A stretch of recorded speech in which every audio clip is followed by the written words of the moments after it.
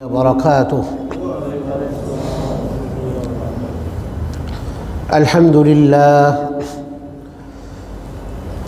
لله نحمده ونستعينه ونستغفره ونؤمن به ونتوكل عليه ونعوذ بالله من شرور أنفسنا ومن سيئات أعمالنا. من يهده الله فلا مضل له ومن يضلله فلا هادي له. وأشهد أن لا إله إلا الله وحده لا شريك له. وأشهد أن محمدًا عبده ورسوله صلى الله تعالى عليه وعلى آله وأصحابه وبارك وسلم تسليما كثيرا. أما بعد فأعوذ بالله من الشيطان الرجيم. بسم الله الرحمن الرحيم. تتجافى جنوبهم عن المضاجع يدعون ربهم خوفا وطمعا ومما رزقناهم ينفقون. وقال الله تبارك وتعالى: يا أيها الناس اتقوا ربكم إن زلزلة الساعة شيء عظيم.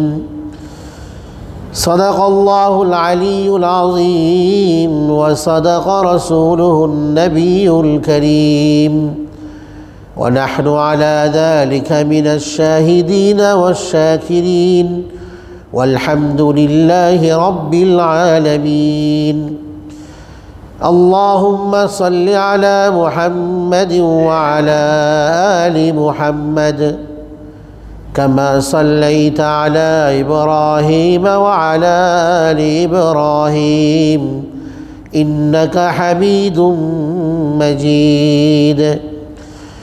اللهم بارك على محمد وعلى آل محمد كما باركت على إبراهيم وعلى آل إبراهيم إنك حميد مجيد. মুআজ্জাজ মুহতারাম প্রাণপ্রিয় মুসল্লিয়ান কিরাম, আলহামদুলিল্লাহ আল্লাহ সুবহানাহু ওয়া তাআলার দরবারে অসংখ্য অগণিত শুকরিয়া আদায় করছি, যিনি আমাদেরকে আজকের জুমাবারে জুমার সালাত আদায়ের উদ্দেশ্যে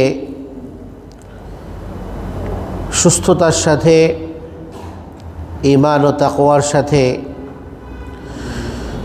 হাজারো ব্যস্ততার মাঝেও আগেভাগে মসজিদে আসার তৌফিক দান করেছেন এবং 1443 হিজরি সনের চতুর্থ মাস রবিউল সানি মাসের তৃতীয় জুমাতে আজকের 20 রবিউল সানির জুমাতে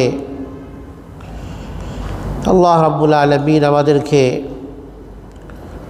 উপস্থিত হওয়ার সৌভাগ্য দান করেছেন।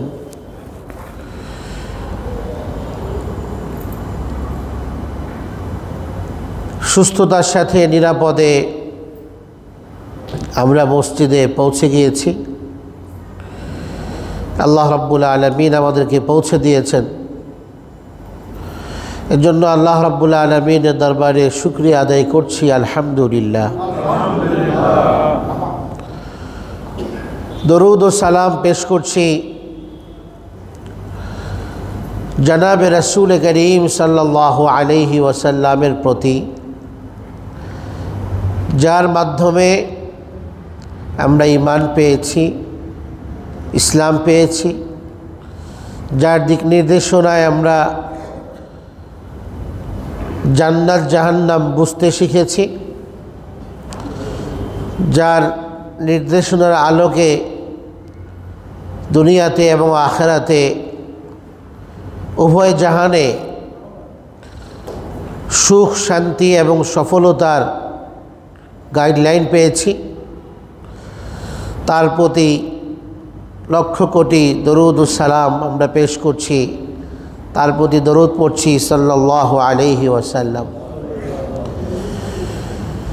আজকের জুমার দিনে, যে দিনটি অত্যন্ত মুবারক বরকতপূর্ণ দিন, মুবারক দিন, পবিত্র দিন, এবং যে দিনে রাসূল করিম সাল্লাল্লাহু আলাইহি ওয়াসাল্লামের প্রতি, পৃথিবীর এই শ্রেষ্ঠ মানুষটির প্রতি আজকের এই দিনে অধিক সংখ্যক দরুদ পাঠ করতে বলা হয়েছে আমাদেরকে। এই পবিত্র দিনে, জুমার দিনে আমরা এখানে সমবেত হয়েছি। আল্লাহ রাব্বুল আলামিন কুরআনুল কারীমে সূরাতুল হজ 17 নম্বর পারাতে অবস্থিত সূরা,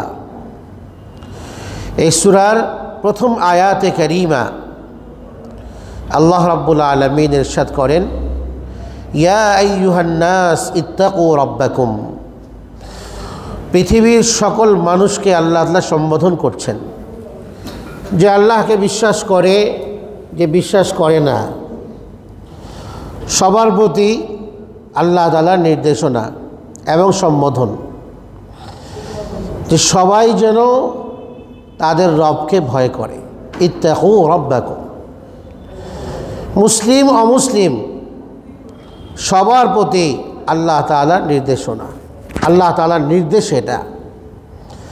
ইত্তাকু রাব্বাকুম, তোমরা তোমাদের রবকে ভয় করো। যে অমুসলিম তাকে আল্লাহর একত্ববাদ আল্লাহ তাআলা বিশ্বাস করতে বলছেন, একত্ববাদে বিশ্বাসী হওয়ার নির্দেশ দিচ্ছেন। এটা হচ্ছে তাকওয়ার সবচেয়ে নিম্ন স্তর। তাকওয়ার সবচেয়ে নিম্ন স্তর হচ্ছে এটা, যে ভাই আপনি কথা বলতেছে কি ওইখানে, কথা বললে তাহলে আমি কথা বন্ধ করে দিব। কথা বলতেছে কে? এ কোরআন ও হাদিসের কথা হচ্ছে এখানে। কি মনে করেন আপনারা আমাদেরকে? কোরআন ও হাদিসের কথা হয়, সেখানে কোনো কথা বলার সুযোগ নেই, কথা বন্ধ করে দিব আমি।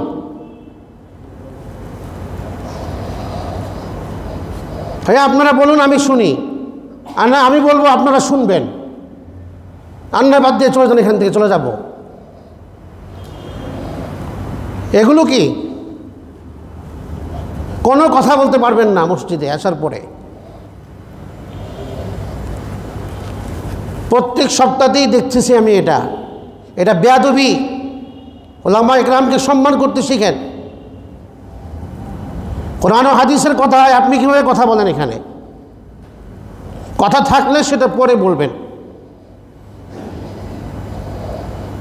একজনের কথার কারণে সবার দৃষ্টি নষ্ট হয়, অ্যাটেনশন নষ্ট হচ্ছে। আমার মুখ দিয়ে কথা আসতেছে না আপনি কথা বলার কারণে, তাহলে আমি বন্ধ করে বসে যাই।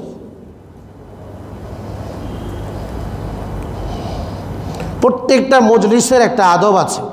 আদব মানুষকে অনেক উঁচু করে। আদব তাজিস্টকে আজ লুৎফে ইলাহি বনে বর সর বেরৌ হর যাকে খাহি। আদব হচ্ছে সভ্যতার মুকুট, আদব হচ্ছে ভদ্রতার মুকুট। এটা যার মাথায় থাকবে সে দুনিয়াতে যেখানেই যাবে সমাদৃত হবে। প্রত্যেকটা জিনিসের আদব আছে। বাবা মার যেমন আদব আছে, কোরআনে কারিমেরও আদব আছে, মজলিসেরও আদব আছে, দ্বীনি কথার মজলিসেরও আদব আছে। দ্বীনি কথার মজলিসের আদব হচ্ছে যেখানে দ্বীনি কথা হয় সেখানে আর কথা না বলা, সেখানে দ্বীনি কথা শোনা। নবী আলাইহিস সালাম একদিন মসজিদে বসে কথা বলছেন, অনেকগুলো বেশ কয়েকজন মানুষ দাঁড়িয়ে কথা শুনছেন। নবী সাল্লাল্লাহু আলাইহি ওয়াসাল্লাম তাকে বললেন যে বসো, তোমরা বসো। এই অবস্থায় আব্দুল্লাহ ইবনে মাসউদ মসজিদে আসছিলেন, রাস্তায় ছিলেন, তিনি আসছিলেন। তার কানে নবীজির এই আদেশটা পৌঁছেছে, বসে যাও।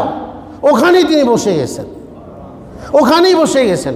তাকে তো বসতে বলেন নাই নবীজি, যারা দাঁড়িয়ে শুনতেছেন তাদেরকে বলছেন বসে যাও তোমরা। তো পরবর্তীতে তাকে জিজ্ঞাসা করলেন, নবীজি দেখছেন তাকে যে সে বসে গেছে রাস্তায়, তো প্রশ্ন করলেন যে তুমি বসলা কেন ওখানে, তোমাকে তো বসতে বলি নাই, যারা এখানে দাঁড়িয়েছিল তাদেরকে বসতে বলেছে। আব্দুল্লাহ ইবনে মাসউদ বলেন যে আপনার নির্দেশ যে বসে যাওয়া, আব্দুল্লাহ ইবনে মাসউদের কানে এই কথা আসবে যে আল্লাহর রাসূল বসতে বলেছেন, আর তার হুকুম লঙ্ঘন করে আব্দুল্লাহ ইবনে মাসউদ হাঁটতে থাকবে, এটা আব্দুল্লাহ ইবনে মাসউদের পক্ষে সম্ভব নয়। এরা রাসূলের গড়া সাহাবী, রাসূলের সান্নিধ্যধন্য সাহাবী। ওনাকে বসতে বলেন নাই, না বসলেও অসুবিধা ছিল না ওনার, কিন্তু আল্লাহর রাসূলের নির্দেশের প্রতি কী পরিমাণ তার সমর্পণ, ওখানে রাস্তায় বসে গেছেন। সাহাবায়ে কেরামের আদব ছিল এগুলো, মজলিসের আদব আছে। এই চেয়ারটা হয়তো আমি হয়তো ছোট মানুষ, ছোটোখাটো একটা মৌলবী, কিন্তু এই চেয়ার, এই মিম্বার মুহাম্মদুর রাসূলুল্লাহর মিম্বার, এই চেয়ারটা মুহাম্মদুর রাসূলুল্লাহর। আল্লাহ যাকে চান এখানে বসান। তো এই চেয়ারে একটা মূল্যায়ন আছে, সুতরাং মেহরবানি করে কেউ কাজ করবেন না। বলছিলাম যে আল্লাহ তাআলা কোরআনে কারীমে নির্দেশ দিয়েছেন, ইয়া আইয়ুহান নাস ইত্তাকু রাব্বাকুম, তোমরা তোমাদের রবকে ভয় করো। ইন্না জালজালাতাস সাআতি শাইউন আযীম, নিশ্চয়ই আখিরাতের প্রকম্পন এটা অনেক ভয়াবহ এক বিষয়। আজকে আমরা প্রকম্পিত হয়েছি না ভোরে? আজকে ফজরে একটা ভূমিকম্প হয়েছে কি না? 5.8 মাত্রার একটা ভূমিকম্প হয়েছে যখন আমরা ফজরের সালাতে দাঁড়ানো, সবাই নয়, মুসলিমের কিছু মানুষ ফজরের সালাতে আমরা দাঁড়ানো, আর অধিকাংশ আল্লাহর বান্দারা ঘুমে বিভোর। ভূমিকম্প আল্লাহ তাআলার আযাব, এটা গজব, এটা কোনো নিয়ামত নয়। আজকের এই ক্ষুদ্র ভূকম্পন জুমার দিনে, হাদিসে এসছে কিয়ামত হবে জুমার দিনে, ওয়াতাকুমুস সাআ ফি ইয়াউমিল জুমআহ, জুমার দিনে কিয়ামত সংঘটিত হবে, মানুষ আপন আপন কাজে ব্যস্ত থাকবে। তো জুমার দিন, আজকের দিনের শুরু ভাগে এক প্রকম্পন আমাদেরকে স্মরণ করিয়ে দিয়েছে। এমনই এক জুমার দিনে এমন এক প্রকম্পন হবে, পৃথিবী এমন প্রকম্পিত এবং ঝাঁকুনি খাবে যে ঝাঁকুনিতে পৃথিবী একেবারে তছনছ হয়ে যাবে। এই কথা আল্লাহ তাআলা সূরাতুল জিলজালের মধ্যে বলেছেন, ইযা জুলজিলাতিল আরদু জিলজালাহা, যখন জমিন ভূখণ্ড প্রকম্পিত হবে প্রচণ্ডভাবে, ও আখরাজাতিল আরদু আসকালাহা, এত প্রচণ্ড প্রকম্পন হবে জমিন তার ভেতরের সব কিছুকে উগড়ে ফেলবে, বের করে ফেলবে, যা ভূগর্ভস্থ আছে সেটাকে তার উপরে এনে ফেলবে। ওয়াকালাল ইনসানু মা লাহা, সেদিন মানুষ বলবে কি হলো, এমন হচ্ছে কেন জমিনের। বিআন্না রাব্বাকা আওহা লাহা ইয়াওমাইযিন তুহাদ্দিসু আখবারাহা, সেদিন পৃথিবী জমিনের প্রতিটি ইঞ্চি কথা বলবে, পৃথিবীর প্রতিটি টুকরো কথা বলবে। আল্লাহ তাকে বাকশক্তি দান করবেন, কথা বলার যোগ্যতা দিবেন, ফলে কথা বলবে, আর মানুষের কুকর্মের সাক্ষ্য প্রদান করবে আল্লাহর দরবারে, যা মানুষ তার উপরে বসে করেছিল, বিচরণ করেছিল। ইয়াউমাইযিন ইয়াসদুরুন নাসু আশতাতা, যেদিন মানুষ বিক্ষিপ্ত হয়ে ছড়িয়ে পড়বে, সারা ময়দানে মাহশার পৃথিবীটা হবে সমতল হয়ে যাবে, সমান হয়ে যাবে, উঁচু নিচু থাকবে না। কোরআন বলে সমান হবে, সবাই সমবেত হবে সেখানে।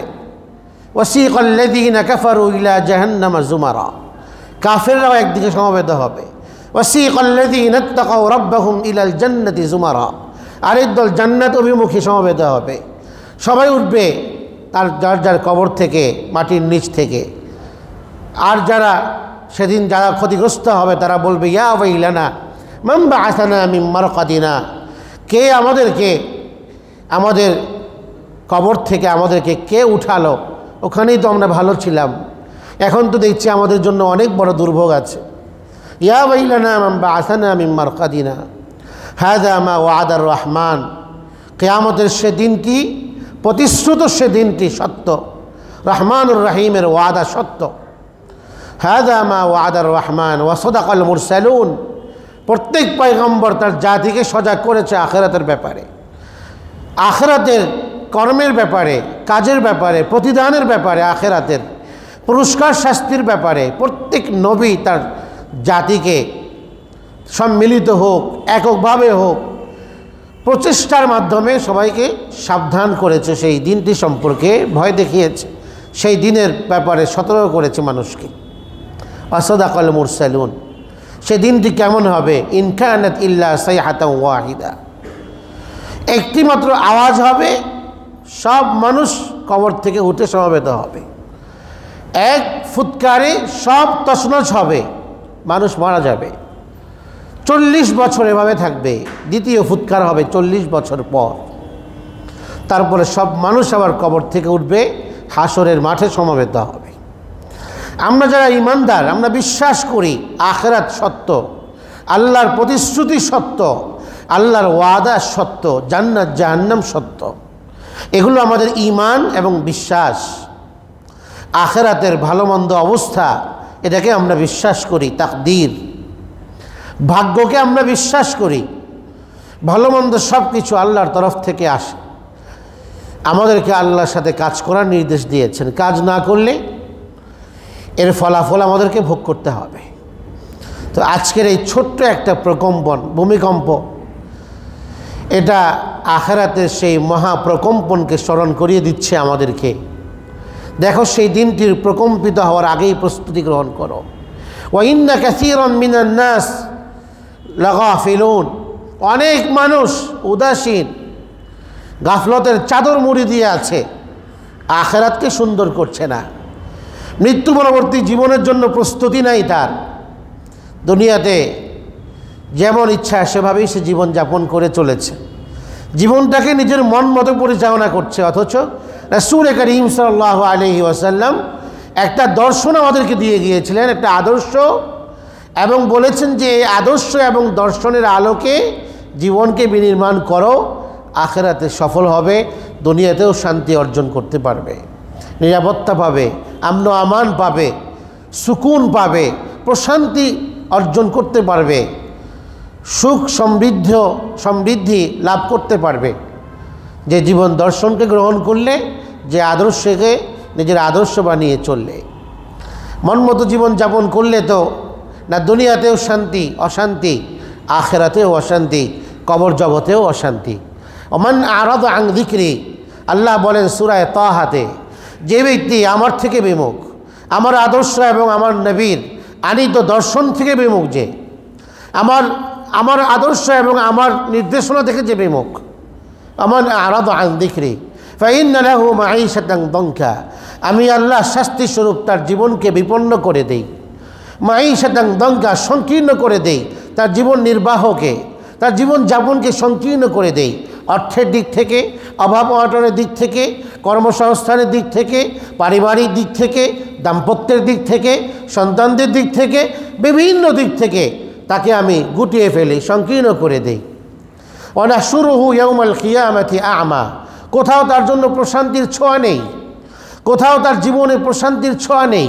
হাত বাড়ায় তো সেখানেই সে অস্থিরতা, যেখানেই যায় সেখানেই সে ঝুলে থাকে, কোথাও তার সমাধান নেই। তার জীবনটা হচ্ছে বিমর্ষ এক জীবন, বিপন্ন এক জীবন, শান্তি নেই আল্লাহর তরফ থেকে শাস্তিগুলো। ওয়ানাহশুরুহু ইয়াউমাল কিয়ামাতি আ'মা, কিয়ামতের দিন তাকে অন্ধ করে তুলব আমি। তো লোকটি বলবে যে আল্লাহ, আমি তো দুনিয়াতে অন্ধ ছিলাম না।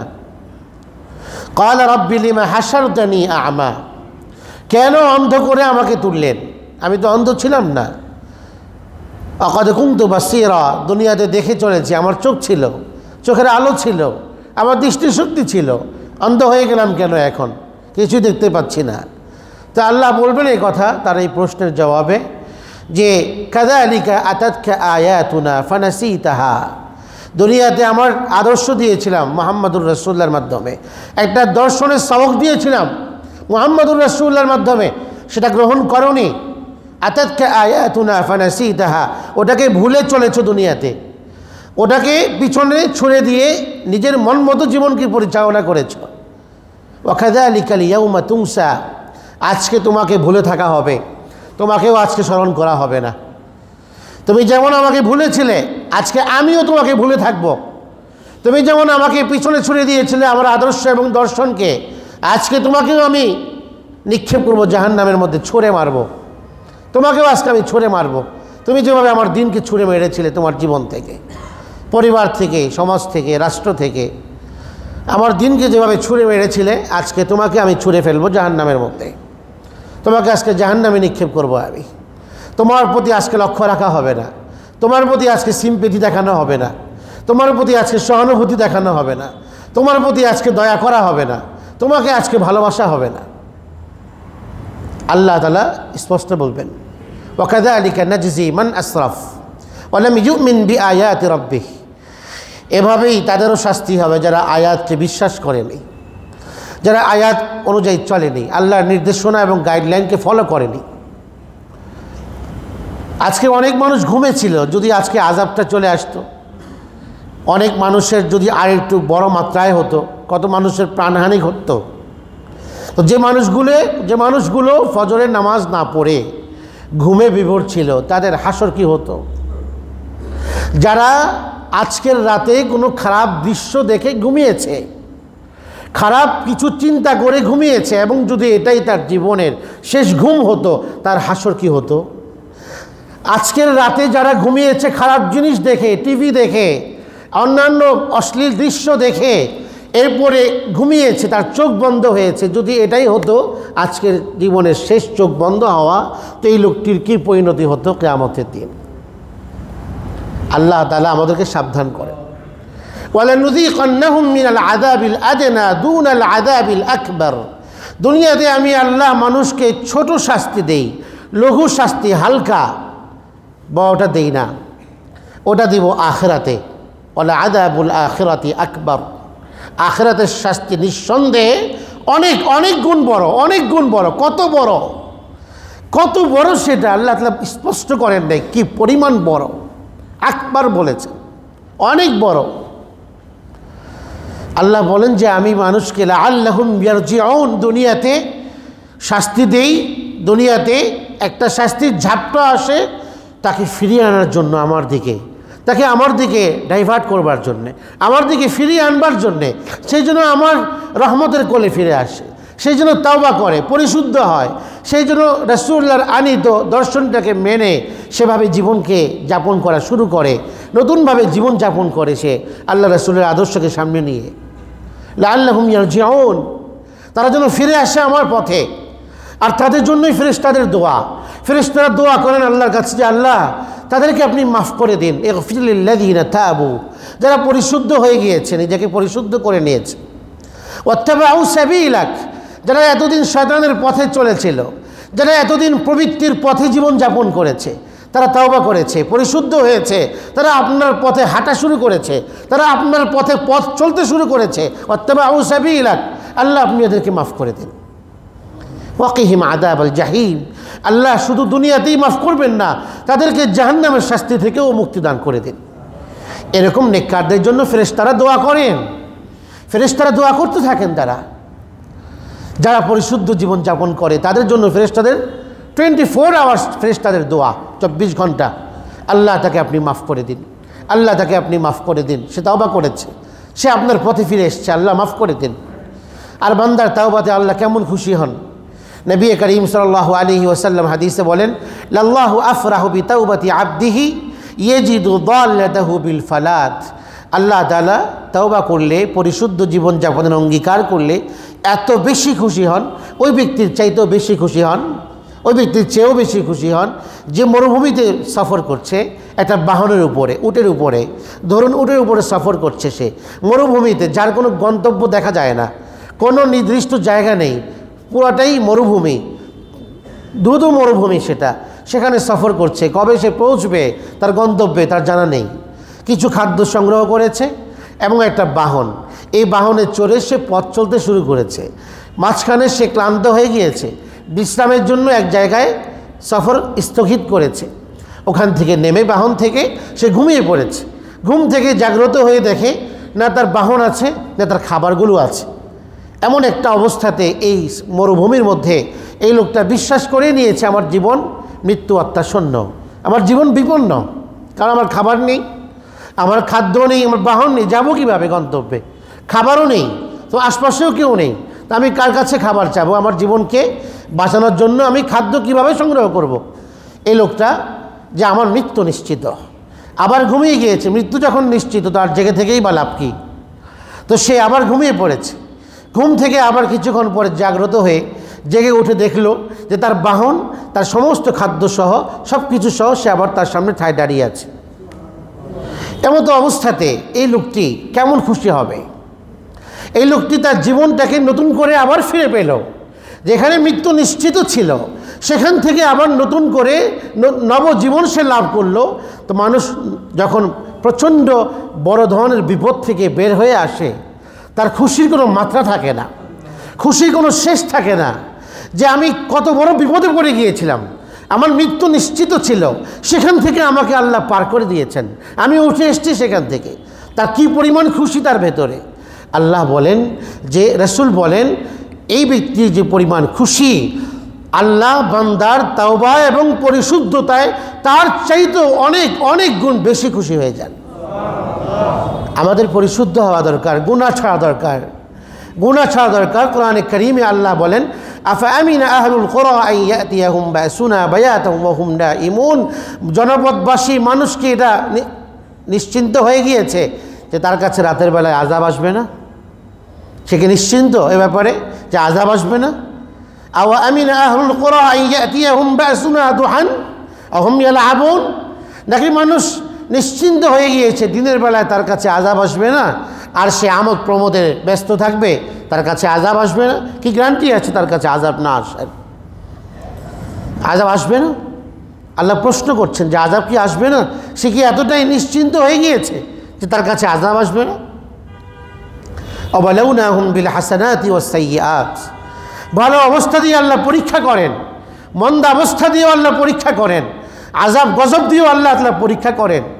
এটা এক ধরনের শাস্তি, কারো পক্ষে এটা পরীক্ষা, নেককারের জন্য পরীক্ষা হয়, আর গুনাহগারদের জন্য এটা আযাব এবং শাস্তির কারণ হয়, যেন গুনাহগার নেককারের পথে চলে আসে, পরিশুদ্ধতার পথে আসে, তওবা করে ফিরে আসে আল্লাহর দিকে, আল্লাহর পথে, আল্লাহ রাসূলের পথে। এই জন্য আল্লাহ তাআলা মাঝে মাঝে শাস্তি দেন আমাদেরকে বোঝানোর জন্য। আল্লাহ বলেন, ইন্না মিনাল মুজরিমিনা মুনতাকিমুন। আমি আল্লাহ নিশ্চয়ই যারা অপরাধী তাদের থেকে অবশ্যই প্রতিশোধ নিব, তাদের থেকে আমি অবশ্যই তাদেরকে আমি শাস্তি দেব। আল্লাহ বলেন, ওয়াত্তাকু ফিতনাতান লা তুসিবান্নাল্লাযীনা যালামু মিনকুম খাসসা। ভয় করো আল্লাহর ওই আযাবকে, লা তুসিবান্নাল্লাযীনা যালামু মিনকুম, যে আযাব শুধু তোমাদের মধ্যে যারা জালিম তাদের উপরেই আসবে না, বিশেষ করে তোমাদের উপরও আসবে। ওয়াত্তাকু ফিতনাতান, এমন বিপর্যয়কে ভয় করো, ফিতনাকে ভয় করো, আযাবকে ভয় করো, যা সমূলে সবাইকে ধ্বংস করে দেবে, শুধু জালিমদের উপরে আসবে না। তো সুতরাং প্রত্যেক গুনাহগার ব্যক্তিকে, প্রত্যেক মুমিনকে যে গুনাহ করে সেই জন্য একটা জাতি গোষ্ঠীকে ধ্বংস করে দিল, কারণ তার গুনাহের কারণে যে গুনাহ করলো না সেও ধ্বংস হবে। আযাব যখন আসবে তার উপরেও আসবে। কেন ভালো মানুষগুলো কি করোনাতে আক্রান্ত হয়নি? অনেক নেককার আল্লাহওয়ালা মানুষ করোনাতে এফেক্টেড হয়নি? তো এই আযাব যদি এসে থাকে এটা তো তার পক্ষে তো আযাব নয়, তিনি তো আল্লাহওয়ালা, তিনি নেককার। আসলো কেন? ওয়াত্তাকু ফিতনাতান লা তুসিবান্নাল্লাযীনা যালামু মিনকুম খাসসা। এই জন্য কেউ যদি গুনাহ করে তো সে পুরা গোষ্ঠীকেই, জাতিকে ধ্বংস করলো, ধ্বংসের দ্বার প্রান্তে নিয়ে গেল। আল্লাহর আযাব যখন আসবে সেও গ্রেফতার হবে, যে গুনাহ করলো না সেও গ্রেফতার হয়ে যাবে। এজন্য প্রত্যেককে নিজে যেমন গুনাহকে বর্জন করে চলা উচিত, অন্যদের ব্যাপারেও চিন্তা রাখা চাই, বিশেষ করে অধীনস্থদের ব্যাপারে। তারাও যেন গুনাহমুক্ত জীবন যাপনে অভ্যস্ত হয়, তারাও যেন গুনাহমুক্ত জীবন যাপনে অভ্যস্ত হয়। এই জন্য সন্তানকে ছোট্ট থেকেই গুনাহের কুফল সম্পর্কে সজাগ করা, সন্তানদেরকে, পরিবারকে গুনাহ সম্পর্কে সজাগ করা, যে গুনাহ মানুষের জন্য কত বড় ক্ষতি নিয়ে আসে। আল্লাহর আযাবে গ্রেফতার হয়ে যাওয়ার পরে তো আর এখান থেকে শুদ্ধতার কোনো সুযোগ নেই। মানুষ বলবে আল্লাহর কাছে এই কথা, ইয়া লাইতানি কুনতু তুরাবা, আল্লাহ যদি আমি মাটি হয়ে যেতাম, ইয়া লাইতানি লাম উতা কিতাবিয়া, আমার হাতে যদি আমাকে আমলনামা দেওয়া নাই হতো। যাকে বাম হাতে আমলনামা দেওয়া হবে আফসোস করবে সে। ইয়া লাইতানা আতা'না আল্লাহ ওয়া আতা'না রাসূলা, যদি আমি আল্লাহ এবং তার রাসূলের আদর্শকে মেনে চলতাম তাহলে তো এখন আমার এই অবস্থা হতো না। প্রত্যেক আযাবে গ্রেফতার ব্যক্তি এমন আশা আফসোস করতে থাকবে, আক্ষেপ করবে, ইয়া লাইতানা আতা'না আল্লাহ ওয়া আতা'না রাসূলা, কেন আল্লাহকে মানলাম না, কেন আল্লাহর দ্বীনকে মানলাম না, কেন আল্লাহর রাসূলের আদর্শকে ফলো করলাম না, কেন ইত্তিবায়ে সুন্নতের পেছনে চললাম না, কেন সুন্নতকে মানলাম না, কেন গুনাহ করলাম, কেন বিদআত করলাম, কেন কুফর শিরিক করলাম। হায় যদি আমি সেখানে এই সমস্ত কাজ থেকে নিজেকে বাঁচিয়ে রাখতে পারতাম তাহলে আজকে আমি নাজাত পেয়ে যেতাম, আজকে আমি নাজাত পেয়ে যেতাম। এই জন্য গুনাহ থেকে বাঁচা, নিজে অন্যকে গুনাহ থেকে বাঁচানো, সন্তানদেরকে গুনাহ থেকে বাঁচানো, সন্তানদের অন্তরের মধ্যে কোরআনে কারীমের প্রতি ভালোবাসা, ছোট্টবেলায় তার অন্তরে কোরআনমুখী হওয়ার ব্যবস্থা করা, কোরআনের সাথে যেন কোরআনের সংস্পর্শে আসে সন্তান, সেই ব্যবস্থা অভিভাবকের করা কর্তব্য এবং দায়িত্ব। রাসূল করিম সাল্লাল্লাহু আলাইহি ওয়াসাল্লাম নিজেই বলেছেন, আল্লামানি রাব্বি ফাআহসানা তা'লিমি, আল্লাহ আমাকে সরাসরি শিক্ষা দিয়েছেন, কত সুন্দর শিক্ষা আমাকে দিয়েছেন। ওই শিক্ষাটাই রাসূল আমাদেরকে সাহাবায়ে কেরামকে দিয়েছেন, সাহাবায়ে কেরাম তাবেঈনদেরকে দিয়েছেন। ওই শিক্ষার ধারাবাহিকতা এবং সেই পরিচর্যার অনুশীলন আজও অব্যাহত, কিয়ামত পর্যন্ত চলবে সেই অনুশীলনের ধারা। সেটাকে সন্তানদের মধ্যে পরিচর্যার সেই ধারাকে অব্যাহত রাখা, সন্তানকে সুসন্তান করা, তাদের মধ্যে কোরআনের প্রেম দেয়া, কোরআনের ভালোবাসা দেয়া। ইমাম আহমদ ইবনে হাম্বল রাহমাতুল্লাহি আলাইহি বলেছেন কোরআনে কারীম সম্পর্কে মূল্যায়ন করেছেন যে কোরআনে কারীম এটা হচ্ছে মানুষের হৃদয়ের জানালা। কোরআনে কারীম হচ্ছে হৃদয়ের জানালা। একটা জানালা দিয়ে যেমন মানুষ ভালো দৃশ্যও দেখে, মন্দ দৃশ্যও দেখে, বাহিরের ভালো দৃশ্যও দেখতে পায়, বাহিরের মন্দ দৃশ্যও দেখতে পায়, অবলোকন করতে পারে, ঠিক কোরআনে কারীম এটা হচ্ছে একটা জানালা। কোরআনে কারীমে ঢুকলে এই জানালা দিয়ে মানুষ জান্নাতের সুন্দর দৃশ্য দেখতে পায়। কোরআনে কারীমে ঢুকলে, এর সাথে সংস্পর্শ রাখলে, কোরআনের সান্নিধ্যে আসলে, কোরআনের পরিচর্যায় নিজেকে পরিচর্জিত করলে সে দেখতে পায় জাহান্নামের সেই ভয়ানক দৃশ্য, সেই মন্দ দৃশ্যগুলো দেখা যায় কোরআনে কারীমের আয়নায়। এই জন্য কোরআনের সাথে সম্পর্ক করা, কোরআন বোঝা, কোরআন পড়া, কোরআনকে বিশুদ্ধ করে তিলাওয়াত করতে পারা, এটা আমাদের দায়িত্ব। শুধু দায়িত্বই নয়, আমাদের জন্য আবশ্যিক কর্তব্য এটা। এবং যারা কোরআনে কারীম শুদ্ধ করে শিখে, যারা কোরআনের শিক্ষার্থী, রাসূল সাল্লাল্লাহু আলাইহি ওয়াসাল্লাম তাদেরকে পৃথিবীর সবচেয়ে শ্রেষ্ঠ মানুষ বলেছেন। খায়রুকুম মান তাআল্লামাল কুরআন ওয়া আল্লামাহু, পৃথিবীতে দু শ্রেণীর মানুষ সবচেয়ে শ্রেষ্ঠ। আল্লাহ রাসূলের ভাষ্য মতে এক শ্রেণী হচ্ছে তোমাদের মধ্যে তারা সবচেয়ে শ্রেষ্ঠ, খায়রুকুম সবচেয়ে শ্রেষ্ঠ তারা, উত্তম তারা। দুই শ্রেণীর মানুষ, এক শ্রেণী হচ্ছে মান তাআল্লামাল কুরআন, যারা কোরআন শিখে, যারা কোরআন শিখে, কোরআন পড়তে পারে শুদ্ধ করে, শিখতে চাহে, শেখার চেষ্টা করে, শিখতে থাকে, শিক্ষার্থী কোরআনের। এই কোরআনের শিক্ষার্থী পৃথিবীর শ্রেষ্ঠ মানুষ। কে দিয়েছেন স্বীকৃতি? রাসূল করিম সাল্লাল্লাহু আলাইহি ওয়াসাল্লাম স্বীকৃতি দিয়েছেন। আর কে? ও আল্লামাহু, কোরআনের শিক্ষক, দ্বীনের শিক্ষক, কোরআনের মুআল্লিম, কোরআনের শিক্ষক যিনি কোরআন শেখান, কোরআনের ভেতরে দ্বীনটাকে মানুষের সামনে পেশ করেন, এই শিক্ষক হচ্ছেন পৃথিবীর শ্রেষ্ঠ মানুষ। তো কোরআনের শিক্ষক এবং কোরআনের শিক্ষার্থী, এরা এই দুই শ্রেণী হচ্ছে রাসূলের ভাষ্যমতে পৃথিবীর সর্বশ্রেষ্ঠ নাগরিক, সর্বশ্রেষ্ঠ মানুষ তারা। খায়রুকুম মান তাআল্লামাল কুরআন। দুনিয়াতে বহু মানুষ অনেক কিছু পারে, ওগুলোকে আমরা অনেকটাকে আমরা শ্রেষ্ঠ মনে করি, অনেকটাকে আমরা খুব ভালো মনে করি, ওটাকে আমরা আইডল বানাই, ওটাকে আমরা ফলো করি, তাকে আমরা আদর্শ মানি। ফলে সন্তানের ব্যাপারেও চিন্তা করি, সন্তান সেটাকে আইডল বানায়। কোরআনে কারীম শিখলে সেই হবে আইডল, যে কোরআন পারে, যে কোরআন পড়তে পারে, যে কোরআন বুঝে, কোরআন অনুযায়ী জীবন যাপন করে, তার চেয়ে বড় শ্রেষ্ঠ মানুষ আর কি? রাসূল করিম সাল্লাল্লাহু আলাইহি ওয়াসাল্লাম বলেন, আল মাহিরু বিল কোরআন, যে কোরআন পড়তে পারে, কোরআন পড়তে দক্ষ যে ব্যক্তি, মা আস-সাফারাতিল কিরামিল বারারাহ, এই লোকটি থাকবে কাদের সাথে? পুণ্যাত্মা শ্রেণীর ফেরেশতাদের সাথে। মা আস-সাফারাতিল কিরামিল বারারাহ।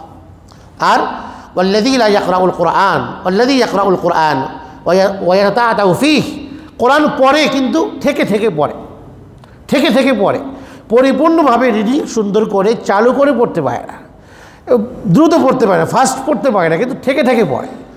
আহু আলাইহি শাক, পড়তে কষ্ট হয় তার। আল্লাহ রাসূল বলেন লাহু আজরান, এই ব্যক্তি যে কষ্ট করে কোরআন পড়ছে আল্লাহ পাক তাকে ডবল সওয়াব দান করবেন। তো কোরআন যারা পড়তে পারি না, শিখিনি, কোনো কারণে শেখা হয়নি কোরআনে কারীম, শেখার যদি সুযোগ আসে তাহলে তো তার থেকে পিছিয়ে থাকা এটা মুমিনের কাজ নয়। সুবর্ণ সুযোগ এসছে কোরআন শেখার জন্য, যদি এমন একটা সুযোগ তৈরি হয়। 24টি ঘন্টা আল্লাহ আমাদেরকে দিয়েছেন, 24টি ঘন্টা, 24টি ঘন্টা 1440 মিনিট প্রতিদিন। 24 ঘন্টায় 1440 মিনিট আমরা ব্যয় করি। কোথায় ব্যয় করছি? কার দেওয়ার সময় কোথায় ব্যয় করছি? তো আল্লাহ তো বলেন না যে পুরা 24 ঘন্টায় আমাকে দাও। পুরা 24 ঘন্টা তো আমাদের কাছে চান নাই। 5 ওয়াক্ত নামাজে সর্বোচ্চ সব মিলিয়ে 2 ঘন্টা, তো 22 ঘন্টা তো আল্লাহ আমাকে দিয়ে দিয়েছেন। 1 ঘন্টা বের করি কোরআনে কারীম শেখার জন্য। কয় ঘন্টা? 1 ঘন্টা। 24 ঘন্টা, 25 ঘন্টাও যদি আল্লাহ দিতেন, কাজ করতেন না 25 ঘন্টায়? 25 ঘন্টাই লাগতো আমাদের। 30 ঘন্টা দিলে 30 ঘন্টাই লাগতো আমাদের। তো 24 ঘন্টা দিয়েছেন, ওখান থেকে 1টা ঘন্টা কোরআনের জন্য ব্যয় করুন। 1 ঘন্টা কোরআন শিখুন। কোরআন শেখা অবস্থায় যদি আপনার মৃত্যু হয় আল্লাহ পাক আপনাকে শহীদি মর্যাদা দান করবেন। কেন? খুলুন হাদিস। নবী করিম সাল্লাল্লাহু আলাইহি ওয়াসাল্লাম বলেন মান তালাবাল ইলমা, যে ব্যক্তি মান খারাজা লিয়াতলুবাল ইলমা, যে ইলমে দ্বীন অর্জনের জন্য ঘর থেকে বের হলো। তো কোরআনে কারীম কি দ্বীনের অংশ নয়? এটাই তো মূল দ্বীন। তো কোরআনে কারীম শেখার জন্য ঘর থেকে বের হয়েছে। কোরআনের ভেতরের দ্বীন, জ্ঞান, ইলম আহরণের জন্য বের হলো যে ব্যক্তি, ফাহুয়া ফি সাবিলিল্লাহ, সে আল্লাহর রাস্তায় আছে, হাত্তা ইয়ারজিআ, ঘরে ফেরার আগ পর্যন্ত। তো সুতরাং যদি কোরআন পড়তে পড়তে মারা যাই তাহলে তো আমি আল্লাহর রাস্তায় মারা গেলে যেমন শহীদ হয়, কোরআনের শিক্ষার্থীও শহীদ হবে। রাসূল করিম সাল্লাল্লাহু আলাইহি ওয়াসাল্লাম বলেন আল কোরআন রুব্বা কারিইন ইয়াকরাউল কোরআন ওয়াল কোরআন ইয়ালআনুহু, অনেক সময় অনেক মানুষ এত বাজেভাবে কোরআনে কারীম পড়ে, একজন শাহী ফরমান রব্বুল আলামিনের তরফ থেকে, এটাকে সে বাজেভাবে পড়ছে, বিকৃত উচ্চারণে পড়ছে। তো অনেক কারি পাঠক কোরআন পড়ে, কিন্তু কোরআন তাকে সুপারিশ করার পরিবর্তে কোরআন তাকে অভিশাপ দেয়। ইয়ালআনুহু ওয়াল কোরআন ইয়ালআনুহু, কোরআন তাকে অভিশাপ দেয়। তো যে কোরআন থেকে দূরে, যে কোরআনের হক আদায় করে না, যে কোরআনের বিধিবিধান মেনে চলে না, যে কোরআনকে জীবনে সেট করে না, বা কোরআন পড়ে, ভুল পড়ে, লাহানে জালি পড়ে, হারাম যে লাহানে জালি নামাজে পড়লে নামাজ নষ্ট হয়ে যাবে। নামাজের মধ্যে এক হরফের উচ্চারণে আরেক হরফ উচ্চারণ করা, হার জায়গায় হা উচ্চারণ করলে এটাকে লাহানে জালি বলে তাজবিদের পরিভাষায়। লাহানে জালির হুকুম হচ্ছে হারাম। নামাজে যদি কেউ এভাবে পড়ে, হাকে হা করে পড়ে, নামাজ নষ্ট হয়ে যাবে তার, অর্থের পরিবর্তনের কারণে, বিকৃত হওয়ার কারণে, বিকৃত অর্থের কারণে নামাজ নষ্ট হবে। তো আমাদের কত মানুষের নামাজ শুদ্ধ হচ্ছে আমরা বলি। আমি আমার নিজের হিসাব নেই যে আমার নামাজ কতটুকু শুদ্ধ হচ্ছে বাহ্যিকভাবে, আইনগতভাবে আমার কোরআন কতটুকু শুদ্ধ। আমি কি কোরআন লাহানে জলি পড়ছি কি না? যা নামাজে বললে নামাজ নষ্ট হয়ে যায়। অনেক সময় কোরআন তাকে লানত করে। আবার নবী সাল্লাল্লাহু আলাইহি ওয়াসাল্লাম বলেন হাদিসের মধ্যে যে ইন্নাল্লাহা ইয়ারফাউ বিহাদাল কিতাবি আকওয়ামান ওয়া ইয়াদউ বিহি আখারিন, এই কিতাবের দ্বারা আল্লাহ তাআলা অনেকের মর্যাদাকে অনেক উঁচু করেন। কোরআনে কারীম দ্বারা আবু বকর সিদ্দিক হয়েছে কোরআনে কারীম গ্রহণ করার কারণে। কোরআনে কারীম গ্রহণ করার কারণে ওমর পৃথিবীর অর্ধজাহানের শাসক হয়েছে কোরআন গ্রহণ করার কারণে। কোরআন মানুষের মর্যাদা কি পরিমাণ! হযরত ওসমান কোরআন গ্রহণ করার কারণে আল্লাহর নবীর 2 কন্যার জামাতা হওয়ার সৌভাগ্য লাভ করেছেন। কোরআন গ্রহণ করার কারণে ওসমানের মর্যাদা রাদিয়াল্লাহু আন, কোরআন পড়তে পড়তে শহীদ হয়েছেন। কোরআন তেলাওয়াতরত অবস্থাতে তাকে দুশমনেরা ইসলামের তাকে শহীদ করে দিয়েছে। কোরআন গ্রহণ করার কারণে হযরত আলী পৃথিবীর শ্রেষ্ঠ বিচারক হয়েছিলেন। কোরআন গ্রহণ করার কারণে, কোরআনের আলো এবং কোরআনের সান্নিধ্যে আসার কারণে কোরআন অনেককে উন্নত করে, মর্যাদাকে বাড়িয়ে দেয়। অনেক সময় কোরআনে কারীম এর কারণে অনেকে লাঞ্ছিত হয়। কোরআনে কারীম পিছনে ছুঁড়ে মারার কারণে লাঞ্ছিত হয়। তো রাসূল বলেন কোরআনে কারীমে আল্লাহর কাছে অভিযোগ করেছেন, ওয়াকাল রাসূল ইয়া রব ইন্না কওমি ইত্তাখাযুল হাযাল কুরআনা মাহজুরা, এই আমার কওম কোরআন কারীমকে পরিত্যাগ করেছে। আজকে কজন মানুষ কোরআন কারীম পড়ে? আজকে কজন? আগে মানুষের ঘর থেকে ফজরের পরে কোরআনের আওয়াজ বের হতো, কোরআনের আওয়াজে মানুষের ঘরগুলো কোরআনের গুঞ্জনে গুঞ্জরিত হতো। আজকে ঘর থেকে গানের আওয়াজ বের হয়, আজকে ঘর থেকে বাদ্যের আওয়াজ বের হচ্ছে, কই কোরআনের আওয়াজ তো বের হচ্ছে না। এই জন্য কোরআনের সেই বরকত মানুষের ঘরে নেই। কোরআন মানুষের ঘরে বরকত নিয়ে আসে।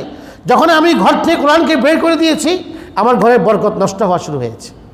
যখন আমি কোরআনকে স্থান দিইনি আমার ঘরে, তিলাওয়াতে, আমলে, তো আমার জীবনে অশান্তি সৃষ্টি হয়েছে। আজকে সমস্ত অশান্তির মূল কারণ হচ্ছে অসম্মানিত হওয়ার, লাঞ্ছিত হওয়ার মুসলমানদের বড় কারণ কোরআনে কারীমকে ছুঁড়ে মারার কারণে। এক জামানা the O মুআজ্জাজ the হামিলে Quran Hooker, একটা সময় ছিল তারা ছিল বিশ্বসেরা মুসলমান কোরআনে কারীমের ধারক বাহক হয়ে, আর তুম জলিল ও খার হয়ে তার ইয়ে কুরআন হোকার।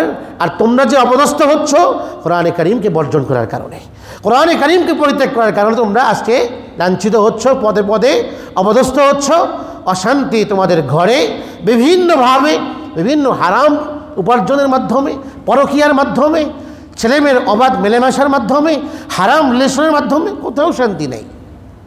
অশান্তি পরিবারে, কেউ মুখ খুলে বলে না, কিন্তু জরিপ করলে দেখা যাবে। এই জন্য কোরআনের ছায়াতে আসুন, কোরআনের বরকতময় পরশিত হওয়ার সৌভাগ্য অর্জন করুন। আমাদের এই মসজিদে কোরআনে কারীমের শিক্ষার ক্লাস শুরু হয়েছে 2 টাইম বাচ্চাদের জন্য। হযরতে রাসূল কারীম সাল্লাল্লাহু আলাইহি ওয়াসাল্লাম বলেছেন, সন্তানের মধ্যে 3টি বিষয় তার ভেতরে ঢুকিয়ে দাও বাচ্চা অবস্থাতেই। আদিবু আওলাদাকুম সালাসা খিসাল, 3টি বিষয়। 1 নম্বর হুব্বি নবিয়িকুম, তোমাদের নবীর ভালোবাসা। ওয়া হুব্বি আলি বাইতিহি, তোমাদের নবীর পরিবারের প্রতি যেন সন্তানের ভেতরে ভালোবাসা থাকে। ওয়া হুব্বি তিলাওয়াতিল কোরআন, কোরআনে কারীম তিলাওয়াতের ভালোবাসা, কোরআনে কারীমের প্রতি একটা আকর্ষণ সন্তানের ভেতরে ঢুকিয়ে দাও। একজন বড় মুহাদ্দিস বলেছেন, আমি যখন আমার সন্তানকে কোরআনে কারীম শিক্ষা দিলাম, হজ করালাম এবং তাকে বিবাহ দিলাম, তো বাস আমার সমস্ত দায়িত্ব আদায় হয়ে গেল। এখন তার যে হক আমার উপর তা আদায় হয়ে গেল।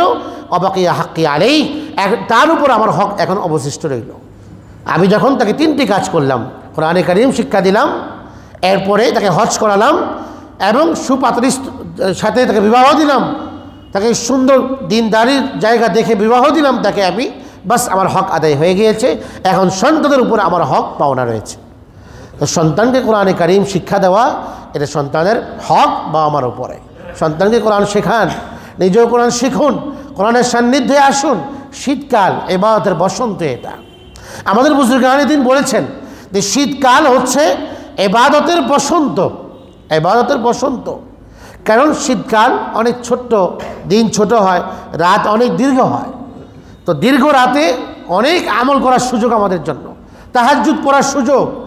যদি 9টা 10টাতে ঘুমিয়ে যান তাহলে 3টা 4টাতে তখনও ফজর হয় না, অবশ্যই আপনি উঠতে বাধ্য হবেন, ইস্তিনজা হবে বা যে কোনোভাবে উঠতে পারবেন। এই সময়টাকে সুবর্ণ সুযোগ মনে করা উচিত তাহাজ্জুদের আমল করা। কারণ তাহাজ্জুদ সম্পর্কে আল্লাহ তাআলা কোরআনে অনেক বলেছেন তাহাজ্জুদ সম্পর্কে। এবং যারা নেককার জান্নাতি তাদের বৈশিষ্ট্য বলতে গিয়ে বলেছেন কানু কালিলাম মিনাল লাইল মা ইয়াহজাউন, তারা রাতে খুব কম সময় ঘুমায়, উঠে যায়। আবিলা সারিহুম ইস্তাগফিরুন, ভোর রাতে উঠে তারা ইস্তেগফার করতে থাকে, আল্লাহর কাছে ক্ষমা চাইতে থাকে।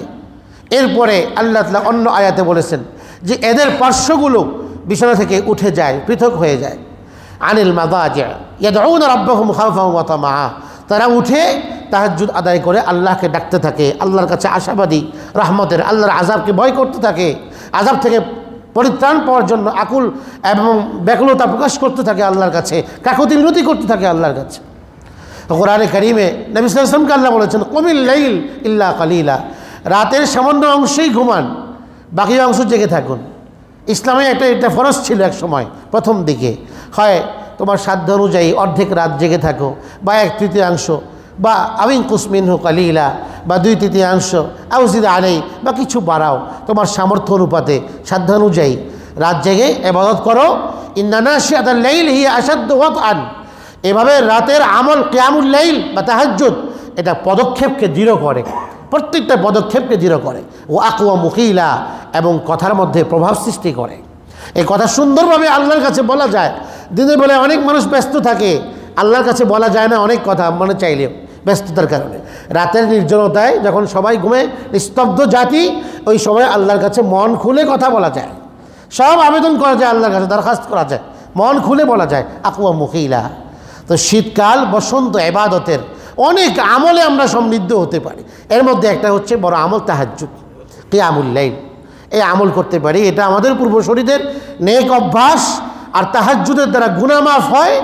তাহাজ্জুদ আদায় করলে নিয়মিত গুনাহ থেকে বাঁচা যায়, তাহাজ্জুদ আদায় করা যায়। এরপরে তিলাওয়াতে কোরআনে কারীম, কোরআনে কারীম তিলাওয়াত করা যায়, দীর্ঘ রাত কোরআনে কারীম পড়া যায়। এরপরে যেহেতু দিন ছোট দিন, আমরা রোজাও রাখতে পারি। সোমবার বৃহস্পতিবার রোজা রাখতে পারি। সোমবার তো নবীজি রোজা রাখতেন, সোমবারে মেরাজে গিয়েছেন, সোমবারে নবীজির জন্ম হয়েছে, সোমবারে নবীজি সাল্লাল্লাহু আলাইহি ওয়াসাল্লামের কাছে ওহী এসছে। এগুলো শুকরিয়া আদায় করার অর্থে নবীজি রোজা রাখতেন। বৃহস্পতিবারে রাখতেন কেন? বৃহস্পতিবারে মানুষের আমলের প্রতিবেদন, রিপোর্ট আল্লাহর কাছে উপস্থাপিত হয়। তো নবীজি বলেন, ফাআনা উহিব আন ইউরফা আমালি ওয়া আনা সাইম, আমি চাই যে আমার প্রতিবেদনটা, আমার আমলি এক সপ্তাহের রিপোর্টটা আল্লাহর কাছে উপস্থাপিত হোক যে আমি একজন রোজাদার। তাই জন্য সপ্তাহে, মাসে 3 দিন, 13, 14, 15 আরবি তারিখ হিসেবে আইয়ামুল বিদ, অথবা সোম বৃহস্পতিবার আমরা, বা সামে দাউদ বলে একদিন রোজা রাখা, একদিন না রাখা, একদিন পরপর রাখা, এভাবে আমরা রোজার আমলও করতে পারি। এই 3টি আমল। এর সাথে সাথে আরেকটি আমল হচ্ছে যে শীতের দিনে ওযু করতে কষ্ট হয় ঠান্ডা পানি, অথচ নবী সাল্লাল্লাহু আলাইহি ওয়াসাল্লাম হাদিসে বলেছেন, আলা আদুল্লুকুম আলা মা ইয়ামহুল্লাহু বিহিল খাতায়া, তোমাদেরকে এমন একটা আমলের কথা বলবো যে আমল করলে তোমাদের গুনাহ মাফ হবে, ওয়ারফাউ বিহি দারাজাত, এবং তোমাদের মর্যাদা, র্যাঙ্ক আল্লাহর কাছে বাড়বে। 1 নম্বর ইসবাগুল উযু আল মাকারি, কষ্ট হচ্ছে ওযু করতে, ওই অবস্থায় সুন্নত তরিকায় পরিপূর্ণভাবে সুন্দরভাবে ওযু কমপ্লিট করা, এটার দ্বারা গুনাহ মাফ হবে, মর্যাদা বাড়বে। জামাতের অপেক্ষায় থাকা, এটার দ্বারা গুনাহ মাফ হয়, মর্যাদা বাড়ে। এক নামাজ থেকে আরেক নামাজ বেশি, যার বাড়ি থেকে মসজিদ যত দূরে, যত বেশি কদম পড়বে, কাসরাতুল খুতা, তার প্রতি কদমে সওয়াব হতে থাকে, গুনাহ মাফ হতে থাকে, মর্যাদা বৃদ্ধি পেতে থাকে। তাই এই জন্য এই আমলগুলো শীতকালে আমরা আমল করতে পারি। এটা আমলের এক বসন্ত ওলামা একরাম বলেন। সুতরাং আমরা সময়কে কাজে লাগাবো এবং কোরআন শিখে, এখানে আমাদের 2 ব্যাচ বাচ্চাদের, বয়স্কদের এশার পরে 1 ঘন্টা কোরআনকে দিন, আপনার জীবন সুন্দর হবে, আপনি কোরআন শিখতে পারবেন। এরপর যখন পড়তে পারবেন, নিজের কাছেই ভালো লাগবে যে আমি কোরআনে কারীম পড়তে পারছি, এখন নিজে শুনবেন কোরআনে কারীম, পড়বেন। এর জন্য এখানে সময় দিন, কোরআনের পেছনে সময় দিন। এই সময়টা আল্লাহর কাছে মূল্যায়িত হবে আপনার পক্ষ থেকে, আপনার জন্য প্রতিদান পাওয়ার ক্ষেত্রে। আল্লাহ তাআলা আমাদের সকলকে এই মৌসুমটাকে কাজে লাগিয়ে গুনাহমুক্তভাবে আমাদেরকে নেক কাজে বেশি বেশি অংশগ্রহণের তৌফিক আল্লাহ তাআলা আমাদের সকলকে দান করুন, এবং বিশুদ্ধভাবে কোরআনুল কারীম পড়ার সক্ষমতা, যোগ্যতা আল্লাহ তাআলা আমাদের সকলকে দান করুন। ওয়া আখিরু দাওয়ানা আলহামদুলিল্লাহি রাব্বিল আলামিন।